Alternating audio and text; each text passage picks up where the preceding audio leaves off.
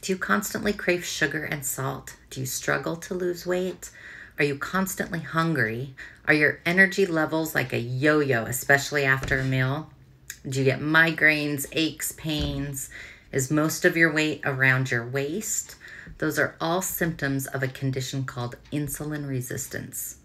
Some expert states that 88% of people in North America can be insulin resistant. This has doubled in the last 3 decades. Insulin is a hormone. Hormonal imbalances in women can lead to low thyroid, pox, infertility, hair loss, excessive facial hair. Hormonal imbalances in men can cause man boobs, loss of strength, fat accumulation around the waist, erectile dysfunction, and estrogen starts increasing, causing the thyroid to go up.